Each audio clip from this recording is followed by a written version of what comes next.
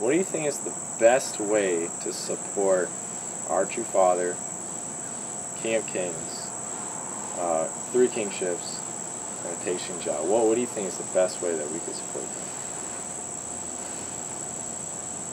Those are all the same person. The palace, the number on the palace is 154. This is the dying wish of Father. His last prayer is that, centered on the 14 children, tribal messiahs, would restore nations. Father in his last prayer did not mention the church. He mentioned the unity between his children, his able-type children, his physical children, and his children, his physical children through the blessing process. They're tribal messiahs. Tribal messiahs. And that the restoration of nations would happen because of the work of tribal messiahs.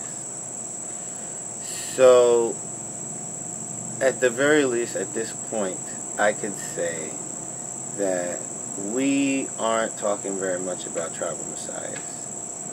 And we won't if we can't even assert ourselves as tribal messiahs individually. Well, I reject that possibility that we'll forget, because I'm not going to be an example of one who forgot who I am. So on January 1st, we were told to put on our crowns, so we should. We were told that it's not funny. We were told that we should try to make a crown that is worthy of kingship and pass it down to our children as something that actually has value. So we should try to make a crown that actually really is kingly, you know. We were told you cannot wear a crown without your spouse. This is the realm of coupleism. The reason why you're sovereign is because of the blessing. So if in the king's ruling, if you're not a couple in good standing, you can't wear crowns. So this also says that our kingship or sovereignty is based on the blessing, not the dirt. So I want the first phase is that we enter a realm of faith in our new identity. The extension of the glory of true Father is that he created tribal messiahs, not that he created the church. His pride at the end of his life in his final prayer, his hope for the future, is that the tribal messiahs, his greatest creation. And I say that based on 99, right? The creation of blessed families is more valuable than anything else, and makes God happy more than, make God, Jesus, and true parents happier than anything else.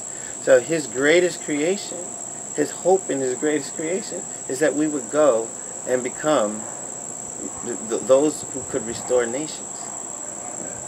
So it would be a free market of various tribal messiahs, cross-fertilizing one another. The expansion of the realm of the win-win situation because of how we sow into one another's ministries. This is a realm of competition, heavenly competition,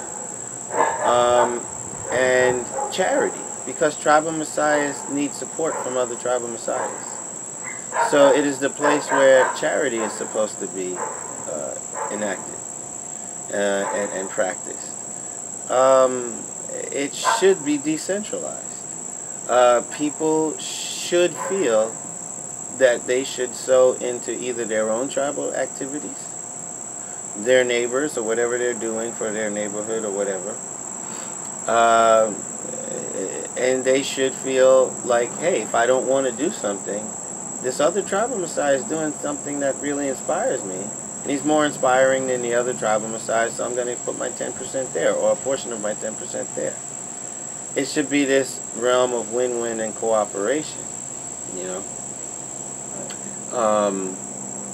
And the church, whether it feels threatened by that decentralization, should swallow it. It should take it, like the archangels should have taken the fact that the days of Adam were upon him, and that he should remain a good archangel, the same type of counseling that God gave Cain. Don't you know that if you do good, you'll be rewarded? Well, the church should take that attitude, that they should continue to do good and not worry so much for the organization itself. And they should really hope for a vibrant realm of tribal messiahs in the heavenly competition and free market to replace the old stagnant era. We should not be trying to, as a goal or a first milestone, or seek as a stepping stone, the recreation of family federation. Sort of like, everything fell apart. Okay, let's just build everything back up the way it was, and then we'll get started from there. I mean, that is stupid. The whole thing with let's make our church great again. That essay written by Lourdes Schwartz happened, I think, the very first week after the entrance to the palace. So this struggle between the church and the newly crowned tribal messiahs is not really about Lourdes Schwartz or me. It is about the church era coming into conflict with the tribal era yet again. Right. Because, as I said, home church era, the 90s, it's here again. Right. But that wasn't it. Home church era was not the first time. Decentralization is a threat to the archangel way back in the garden at the time of John the Baptist, 1945. So it's still our problem.